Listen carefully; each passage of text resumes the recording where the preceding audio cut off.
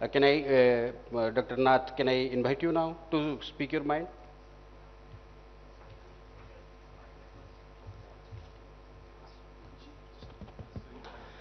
Good afternoon, all the delegates and my speaker friends. So I'm here for to discuss about the new aspects, that is bioethanol, that we are making in Numaligarh in Assam, and we are using bamboo as the feedstock. So even though this might not be very relevant, as because the Bargar biorefinery which is coming up in Odisha, that is using rice straw. But from the cooperative or FPO perspective, this is very much relevant.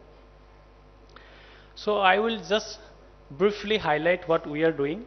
So biofuel as such, we know that like as because we are very much dependent upon the crude import from outside countries, so a very huge amount of money is also going outside of our country. So through biofuel, what we can do, we can generate the fuel within the country, and as well as we can also save money. And in addition to that, biofuel has many other positive aspects, like we can ensure that cleaner environment, then again additional income for the farmers, and we can also make use of the wasteland for growing these energy crops. So like the biorefinery what we are making in Assam, that is making use of 5 lakh ton of bamboo every year. So from farmer perspective, how this can be attractive? 5 lakh ton of bamboo can be grown, if we do a rough calculation, that will be grown in 10,000 hectare of land area, and from 1 hectare of land area, one farmer can earn 1.6 lakhs to 2 lakhs rupees per year, provided the bamboo grows in a very good way. So in that way, this can be a very attractive model for not only doubling but multiplying farmers' income.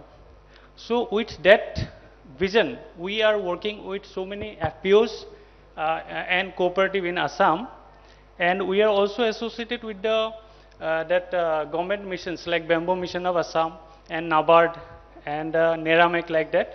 So the 10,000 FPO forming target that was also mentioned in the morning session, out of that 40 FPOs are being made in all over India that will be doing only bamboo farming, and out of that 3 is there in Odisha also, and in Assam we have now 18 numbers of FPO.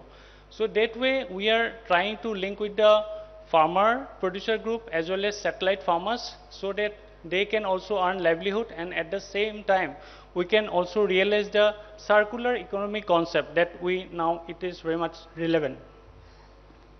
And at the same time, as because the session is about how we can leverage the technological development and how we can link this to increasing farmers' income, I will like to mention that we are working in a supply chain software solution that will be installed in the farmer's mobile phone, and by sitting at their home only they can sell their bamboo product to us, and we will be taking care of all the logistic and supply chain aspects.